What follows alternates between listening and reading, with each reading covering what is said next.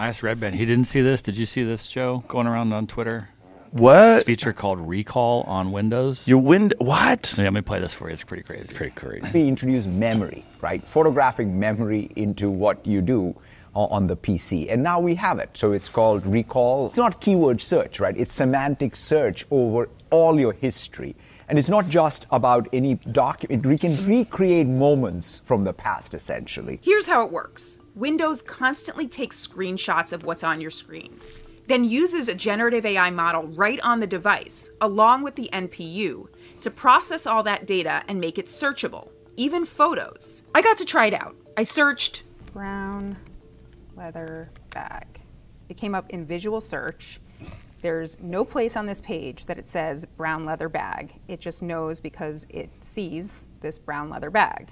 There could be this reaction from some people that this is pretty creepy. Microsoft is taking screenshots of everything I do. Yeah, I mean, that's why that it can only do it on the edge, right? So this is like, you have to put two things together. This is my computer, this is my recall, and it's all being done locally. Okay. Yeah. Texas is going to ban my recall. Like, they're not going to let me, like, it's going to be porn. I don't trust you at all. Yeah. I don't trust you at all. It's all done locally. Oh, I'm sure there's no way the government's going to have access to every keystroke you make and be able to see. Oh, well, that's ridiculous.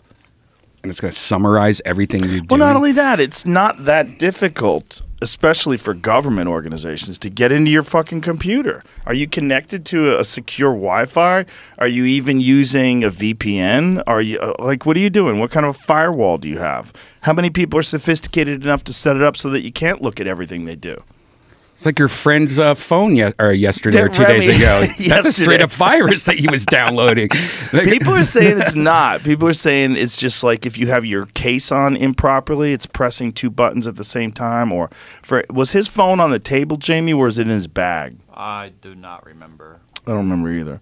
I think if you're I think on some of these Android phones, if you're pressing two buttons at the same time, it reboots. Right, so there's a bootloader mode. That's why you can like do different things to your phones. But that bootloader screen does not look like it looks so cheap, dude. Like I was like the arrow that was in it. I was like, I've seen this arrow. That's clip art. Like I think it even said Getty Images on the side of it or something like that. And then there's the barcode. Yeah. Like, why does it have a barcode? What are you buying? Yeah. This is not for sale. Right. Why does it have a barcode? Right, and how are you going to scan that barcode with the phone that you're holding? Like, like, oh, it's got a barcode. It must be legit. Right. Yeah, that seems so fake. That was what like, look at that. Look at all that Chinese writing too. Let's get the fuck out of here. I guess it's Korean because it's Samsung. Do not disconnect USB cable during software update. So it's saying downloading, and it says it in Korean.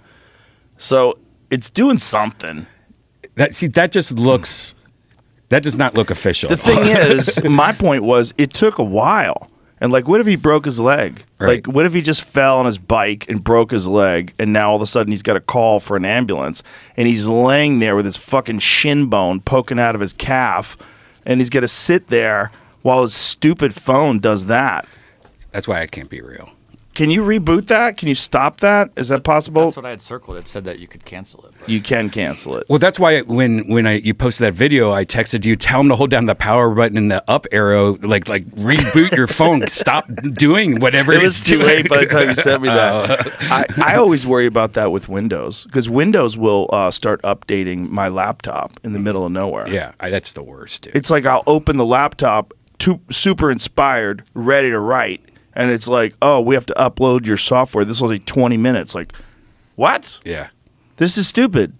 Give me the option to not do this. Like, Mac at least will give me the option. It'll say it up in the corner. Do you want to, there's a new update available. Do you want to update it? Right. And then it downloads it and then goes, do you want to do this right now? Yeah. We download it. We can do it later. With Windows, is that normal? Or maybe I think it was like an old to turn off or on. I think. Really? What's that? This is a setting to turn off like auto updates or whatever. Oh, there's a setting on Windows as well? Yeah. Oh.